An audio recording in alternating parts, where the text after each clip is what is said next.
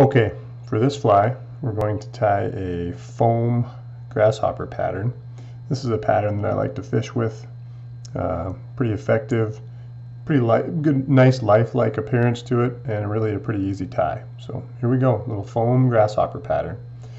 To start off with, I'm going to use a little bit of yarn, a little bit of, this is actually egg yarn that you can use to tie egg patterns, but I prefer to like to use it for the body of this fly.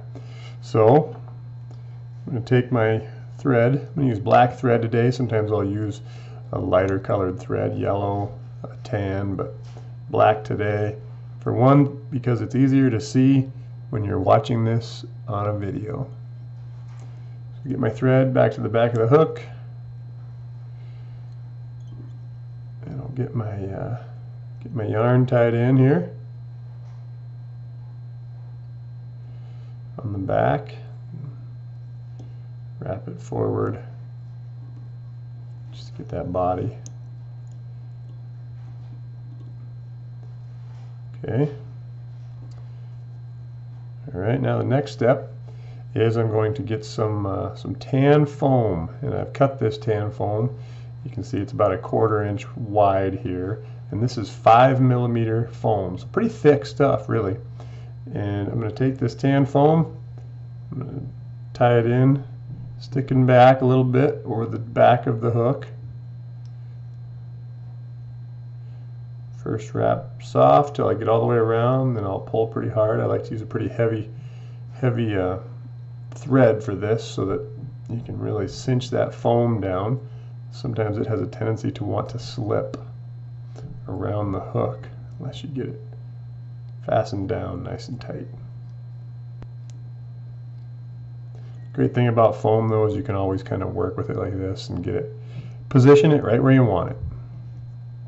Okay, so I've got my foam tied in. Now I'm going to grab my yarn here, and we're going to wrap this yarn, well actually I'm going to wrap my thread forward.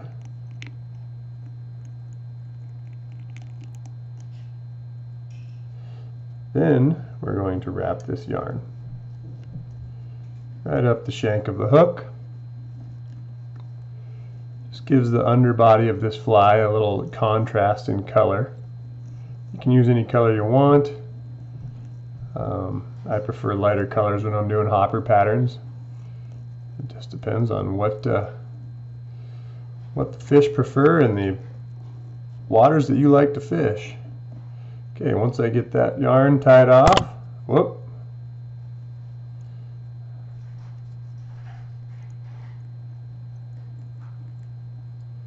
there we go.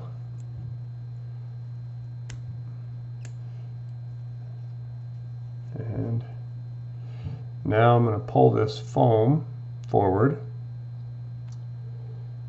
and we'll tie that off.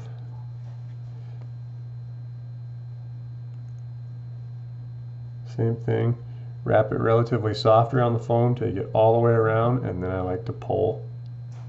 Just fasten that foam down nice and tight. There we go. Okay, I'm going to snip the foam just like that.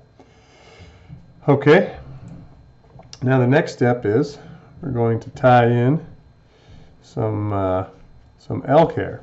So I've just got a little patch of elk hair here. We're going to tie in our elk hair on the back. Get a good little pinch of it. Pretty good pinch of elk hair there. And a lot of times what you want to do is when you cut that, you'll notice there's some pretty fuzzy stuff in there. Just kind of want to take that, hold the tips of the elk hair, pull out a lot of that fuzzy stuff, a lot of the fluffier elk hair you're not going to want. You want those nice stronger fibers. And once you get that, then I'm going to have to put it in the hair stacker.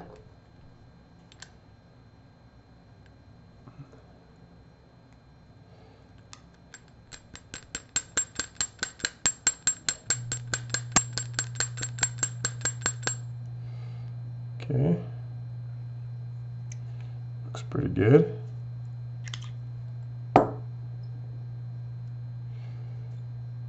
I'm going to tie that elk hair in right about the same length as the fly. So it'll be maybe a touch longer, but about the same length as what the foam is on the fly. Same sort of thing. I'm going to make a fairly loose wrap on my first one, and then once I get all the way around, then I'm going to pull. And you'll know you're doing it right if that elk hair starts to flare. You see it flaring there. It really flares when you tie it onto foam because it has to sink down into that gap. Then we'll get some good tight wraps around it.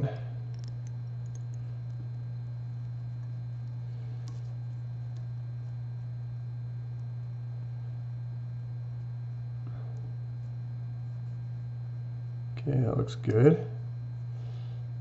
And now we're going to snip the front end. I like to get down nice and low.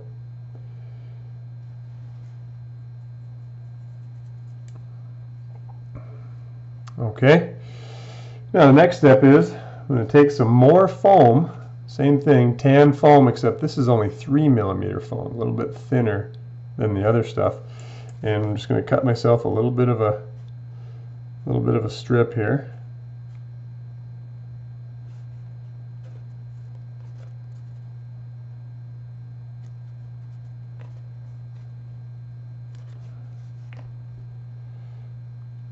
Cut a little smaller strip, and I'm going to take this strip and I'm going to use my needle nose scissors here, and I'm going to punch a little hole right through the center of this thing.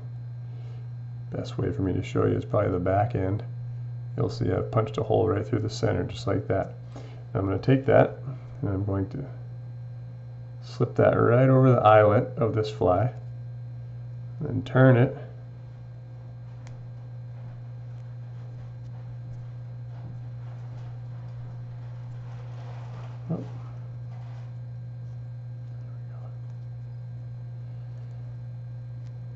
so that the flaps are top and bottom of the fly, and then we're going to try to tie that down just like that. Whoop, lost it for a second.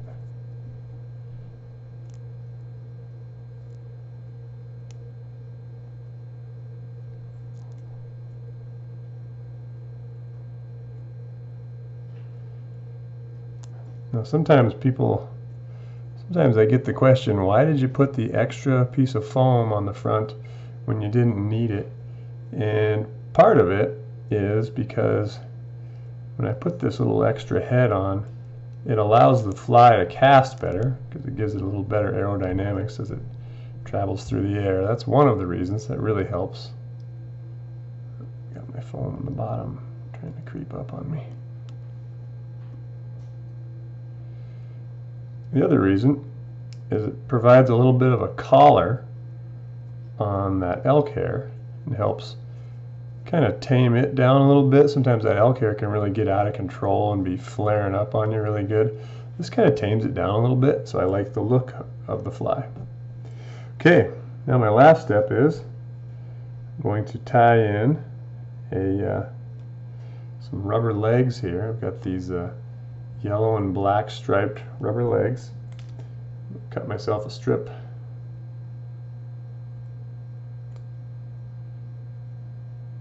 Take 2 of them, and they're about an inch and a half long.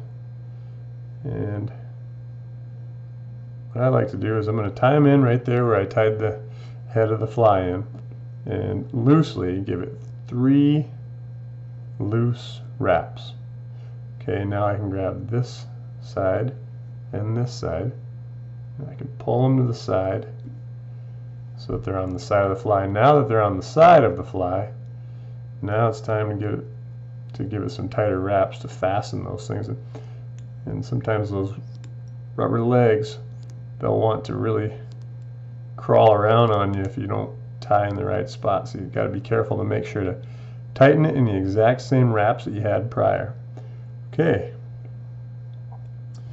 now that's the kind of the end of the fly, so we're going to whip finish it, and we got a little bit of trimming and fixing to do. So Alright, put the whip finisher on there, and whip finish right over the same spot. You get a lot of thread buildup in this one spot, but if the black doesn't appeal to you because you can see that black, then you can always tie with a different color, yellow or a tan. Or in the past, what I've done is I'll take dubbing and I'll just put a little dubbing on here that's the same color as the foam that I'm using, and then just dub it in there. So, okay, now that I've got that. Okay, a couple things to do here. On the back of this fly, I like to shape the back end a little bit. So I'm going to take the fly out of the vise, and as you can see right now, it's got a blocky type of back. I'm going to cut that so that it's more of a taper.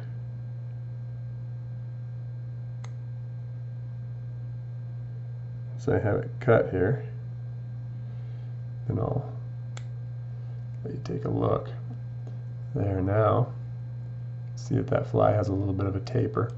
The other thing I'm going to do is this, I like to wrap that extra head of foam around the front to get that collar that's up here on the top, but I don't like having it down there on the bottom, so I'm just going to snip that right up to where the thread is. And there it is. Nice little foam hopper.